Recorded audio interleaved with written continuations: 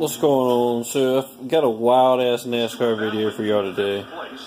Now up high is Earnhardt. There's Kyle Busch, your leader.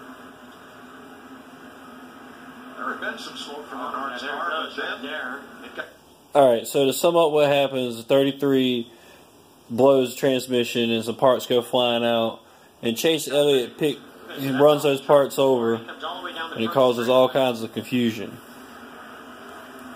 Now the wreck's already happened. Something happened to Chase Elliott. He may have blown up. There was huge fire underneath the hood of that car.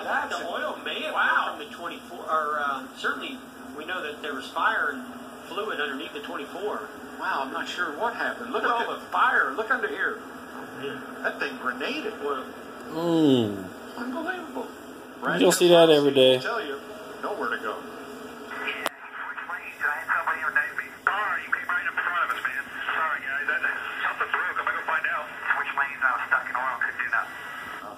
You just lost control of the car. I mean, we'll fast forward a little bit past all this.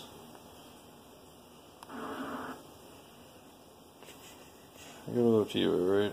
Right there. Wow, that was big. Boy, something huge. Okay, you see it right here. A big piece just flew out from under the car. So apparently Chase hit that.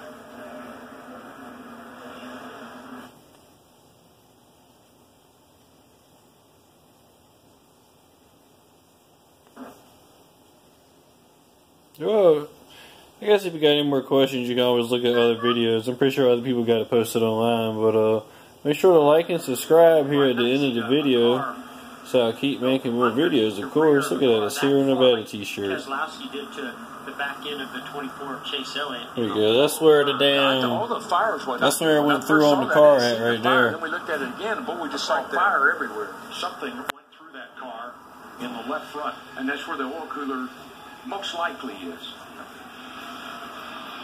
Caution is out at Charlotte for this. Slam, bam, wham.